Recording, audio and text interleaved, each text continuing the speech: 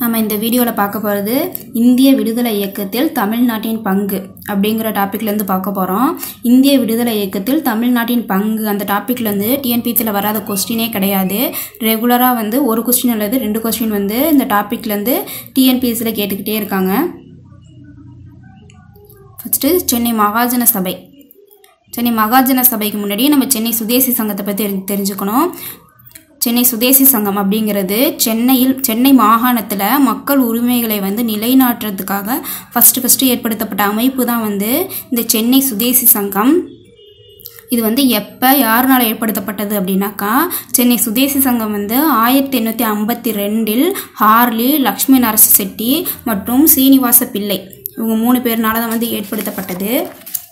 இந்த சென்னை சுதேசி சங்கம் 1884 சென்னை மகாஜன சபையோட இணைக்கப்பட்டது. சென்னை மகாஜன சபை யாருனால ஏற்படுத்தப்பட்டது அப்படின்னாக்கா ராமசாமி முதலியார், அனந்தசாரலூ, ரங்கையா, நாயுடு இவங்க 3 பேர்னால தான் சென்னை மகாஜன சபை ஏற்படுத்தப்பட்டது. சென்னை மகாஜன சபை ஃபர்ஸ்ட் சென்னை அண்ணா சாலையில் உள்ள இந்து பத்திரிகை அலுவலகத்தில் செயல்பட துவங்கியது. இந்த சென்னை மகாஜன சபையோட முதல் தலைவர் யாருன்னு கேட்டால் பி. ரங்கையா நாயுடு. 3 பேர் உருவாக்குனாங்களா, ராமசாமி முதலியார், பி. அனந்தசாரலூ, ரங்கையா நாயுடு. அந்த 3 பேரில் ஒருத்தவங்க தான் இந்த பி. ரங்கையா நாயுடு. அந்த சென்னை மகாஜன சபையோட முதல் தலைவர் பி. ரங்கையா நாயுடு. அதுக்கப்புறம் 1895 டிசம்பரில் இந்திய அரசு பிரதிநிதியான எல்ஜின் பிரபு சென்னைக்கு சுற்றுப்பயணம் பயணம் மேற்கொண்ட போது அந்த சென்னை மகாஜன சபை வரவேற்புரை வழங்குது. அதை எல்ஜின் பிரபு ஏற்க மறுத்துடுறாரு. 1895 டிசம்பரில் இந்திய அரச பிரதிநிதி எல்ஜின் பிரபு சென்னைக்கு வருகை புரிகிறாரு. அப்போ சென்னை மகாஜன சபை கொடுத்த வரவேற்புரையை அவங்க ஏற்க மறுத்துடுறாங்க. அப்புறம் 1896 அக்டோபர் 24 சென்னை மகாஜன சபையில் மகாத்மா காந்தி உரையாற்றுறாங்க. அடுத்து 1920 இந்த சென்னை மகாஜன சபை காங்கிரஸோட இணைஞ்சிடுது. அப்புறம் 1930 உப்பு சத்தியாகிரக போராட்டம் நடைபெற்ற போது இந்த சென்னை மகாஜன சபை சென்னையில் 4 இடத்துல போராட்டங்களை மேற்கொள்ளுது. எந்தெந்த இடம் அப்படின்னாக்கா சென்னையில் ஜார்ஜ் டவுன், யானைக்கவுனி, உயர்நீதிமன்றம், கடற்கரை பகுதியில் உப்பு சத்தியாகிரக போராட்டத்தை நடத்தியது. அப்போ அப்போராட்டத்தின் போது உறுப்பினர்கள் நிறைய பேர் தாக்கப்படுறாங்க. அப்போ அதனை விசாரிக்கிறதுக்கு 3 பேர் கொண்ட எத்தனை பேர்னா 3 பேர் கொண்ட குழு நீதிபதி TR ராமச்சந்திர ஐயர் தலைமையில் அமைக்கிறாங்க. 1930 உப்பு சத்தியாகிரக போராட்டம் நடைபெற்ற போது இங்கே சென்னை மகாஜன சபை சார்பாக சென்னையில் 4 இடத்துல போராட்டம் நடத்துகிறாங்க. உப்பு காய்ச்சி போராட்டம் நடத்துகிறாங்க. எப்போனா 1930 ஏப்ரல் 22 காந்தி ஏப்ரல் 6 உப்பு காய்ச்சி போராட்டம் நடத்தியிருப்பாங்க. இங்கே சென்னை மகாஜன சபை 1930 ஏப்ரல் 22 உப்பு சத்தியாகிரக போராட்டத்தை சென்னையில் 4 இடத்துல நடத்துகிறாங்க. எங்கெங்கன்னாக்கா ஜார்ஜ் டவுன், யானைக்கவுனி, உயர் நீதிமன்றம் மற்றும் கடற்கரை பகுதியில் நடத்துகிறாங்க. இந்த போராட்டத்தின் போது அந்த உறுப்பினர்கள் தாக்கப்படுறாங்க. அதனை விசாரிக்கிறதுக்காக அமைக்கப்பட்ட குழு 3 பேர் கொண்ட நீதிபதி TR ராமச்சந்திர தலைமையிலான குழு.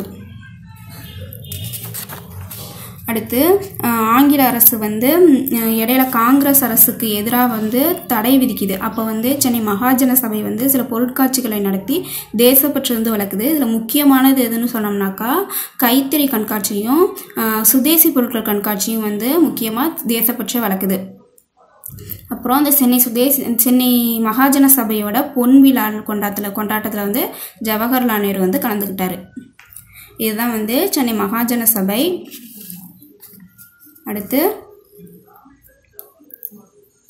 இந்திய விடுதலை இயக்கத்தில் தமிழ்நாட்டின் பங்கு. தமிழ்நாட்டில் யாரெல்லாம் இந்திய விடுதலை இயக்கத்தில் கலந்துக்கிட்டாங்க அப்படின்னாக்கா நமக்கு ஃபஸ்ட்டு ஞாபகத்துக்கு வர்றது சுப்பிரமணிய பாரதியார். அவங்கள பற்றி பார்ப்போம். சுப்பிரமணிய பாரதியார் பற்றி தெரியாதவங்க கிடையாது. அவங்களோட பிறப்பு வந்து நார்மலாக நமக்கு எல்லாருக்குமே தெரிஞ்சது தான். திருநெல்வேலி மாவட்டத்தில் உள்ள எட்டயபுரத்தில் உள்ள 11/12/1882 பிறந்தாங்க. பெற்றோர் பெயர் சின்னசாமி லக்குமி அம்மையார். இது வந்து எல்லாருக்கும் தெரிஞ்சது தான். பத்திரிகைகள் பார்ப்போம். பத்திரிகையில் வந்து சுதேசமித்திரன், அந்த சுதேசமித்திரன்கிற பத்திரிகையில் உதவி ஆசிரியராக இருந்தாங்க.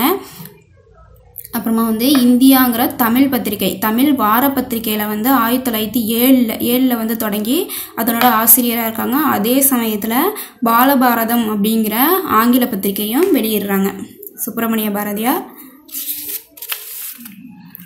அடுத்து 1907 சூரத் காங்கிரஸ் மாநாட்டில் கலந்துக்கிறாங்க. 1908 சென்னையில் வந்து மாபெரும் கூட்டத்தை நடத்தி சுயராஜ்ய நாளை கொண்டாடுறாங்க. அப்புறமேட்டுக்கு அவங்களோட பாடல்களான வந்தே மாதரம், அச்சமில்லை அச்சமில்லை, எந்தையும் தாயும், ஜெயபாரதம் போன்றவை அச்சிடப்பட்டு வெளியிடப்பட்டன. அப்புறம் 1908 வஉசிக்கு எதிராக வந்து ஆங்கில அரசு வந்து தொடர்ந்த வழக்கில் வஉசிக்கு ஆதரவாக வந்து பாரதியார் வந்து சாட்சி கூறுறாங்க. சாட்சி கூறும்போது ஆங்கில அரசு வந்து பாரதியாரை வந்து கைது செய்கிறதுக்கு வந்து ஆணை பிறப்பிக்கிறாங்க. அப்போ வந்து அவங்க வந்து பாரதியார் வந்து புதுச்சேரிக்கு வந்து தப்பி ஓடுறாங்க. அங்கே புதுச்சேரியிலேருந்து வந்து அவங்க வந்து அவங்களுடைய தினசரி வார இதில் வந்து நடத்துகிறாங்க. ஆனால் 1909 வந்து பாரதியாரோட படைப்புகளுக்கு வந்து ஆங்கில அரசு வந்து தடை விதிக்குது. 1908 வந்து வஉசிக்கு ஆதரவாக வந்து சாட்சி சொல்கிறாங்க. 1909 வந்து பாரதியாரோட படைப்புக்கு வந்து எதிர்ப்பு தெரிவிக்கிறாங்க. ஆங்கில அரசு தடை விதிக்கிறாங்க. அடுத்து 1918 முதல் உலக போருக்கு அப்புறம் பாரதியார் வந்து கடலூருக்கு வந்த சமயத்தில் வந்து கைது செய்கிறாங்க. 3 வார காவலுக்கு பிறகு அவங்கள வந்து விடுவிக்கிறாங்க. அப்புறம் பாரதியார் 1921 செப்டம்பர் 11 காலமாகறாங்க. இது வந்து எல்லாருக்கும் தெரிஞ்சது தான். இந்திய விடுதலை இயக்கத்தில் தமிழ்நாட்டின் பங்குல வந்து சென்னை மகாஜன சபையை பற்றியும் பாரதியார் பற்றியும் இந்த வீடியோவில் பார்த்தோம். மற்றதை பற்றி அடுத்த வீடியோவில் பார்ப்போம். எங்களோட டிஎன்பிஎஸ்சி தொடர்பான மற்ற வீடியோக்கள் பார்க்க கீழே டிஸ்கிரிப்ஷனில் உள்ள பிளேலிஸ்ட் லிங்கை கிளிக் பண்ணுங்கள். தேங்க்யூ.